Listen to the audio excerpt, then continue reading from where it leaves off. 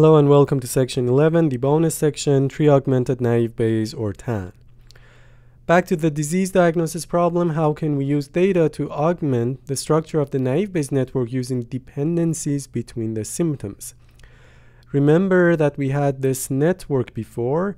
We had a number of symptoms: congestion, fever, cough, difficulty breathing, and we had a number of possibilities as the disease class, say COVID or flu. And we wanted to categorize these the instances based on their symptoms into different disease classes. Now suppose that there is a relationship between the symptoms that makes them dependent even if the disease is observed.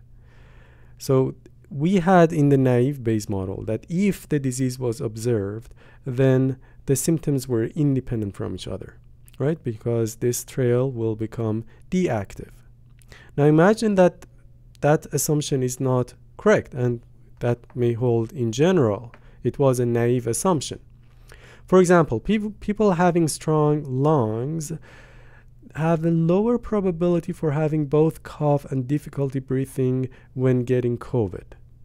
Okay, now this strong lung is a common cause, which implies a dependency between the two variables, and this dependency can be shown with this extra link between the two symptoms. Okay, so the naive Bayes model should be augmented by edges between the features to take this dependency into account for classification. Hopefully it will result in higher accuracy.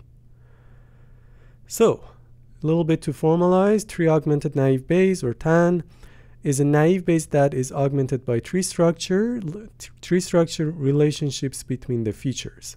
So that means that in addition to the edge from the class variable, each feature can have an extra incoming edge from another feature variable.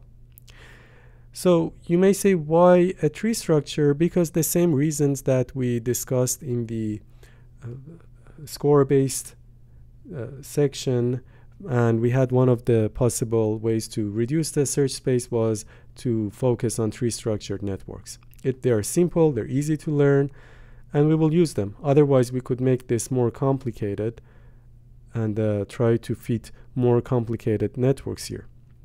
But the idea is that no, we will limit ourselves to a tree only. Okay, so it will, if we restrict it to tree structures, then it will reduce the computation cost.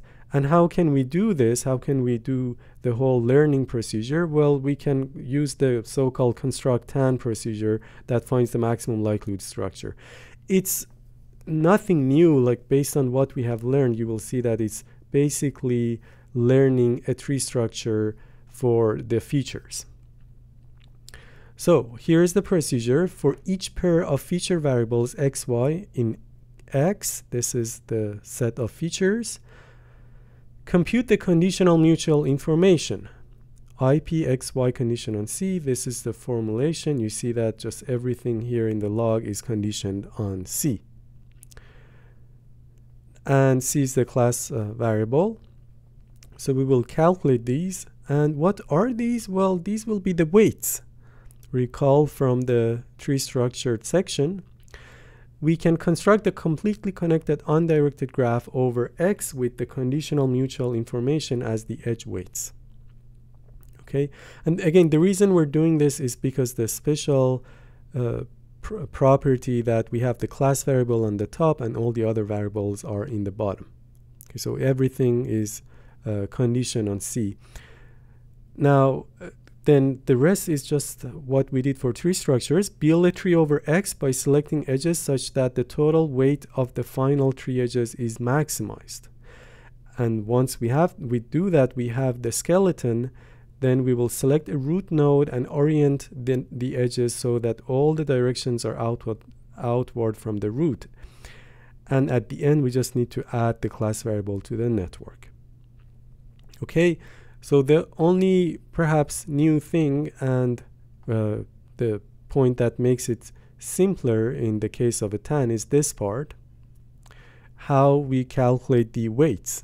Again, it's a conditional mutual information. Okay. Okay, so let's see it in practice. Back to the beginning example of this section. Suppose we have the following data to learn 3 augmented naive Bayes. So we have the disease class COVID flu. This time we don't want to necessarily categorize the variables. Like when the disease class is hidden, here we have a number of samples and we know the disease class for each of them. Okay, so no missing data in this case. The first step is to compute the conditional mutual information for the pair of different variables. We have 4 variables, 2 out of 4 is 6. I have 6 of them here. IP of G and F, congestion and fever. If you calculate it, you will see it will be 0.03 and so on. The second step is to construct the completely connected undirected graph. So I will have all the features. I will construct the edges and I will put down the edge, the weight on each edge. So congestion, fever, 0.03, here it go, and all the other ones. Step 3, 3 edges are selected based on the edge's weight. So I need to find the edges that will construct the maximum spanning tree and which has the maximum weight. And you see that these choices will have the maximum weight. Okay, great. So I have my tree, and what should I do next? Well, I need to turn it into a Bayesian network, which is a directed graph. So difficulty brief, here you can choose any of them. Recall score equivalence.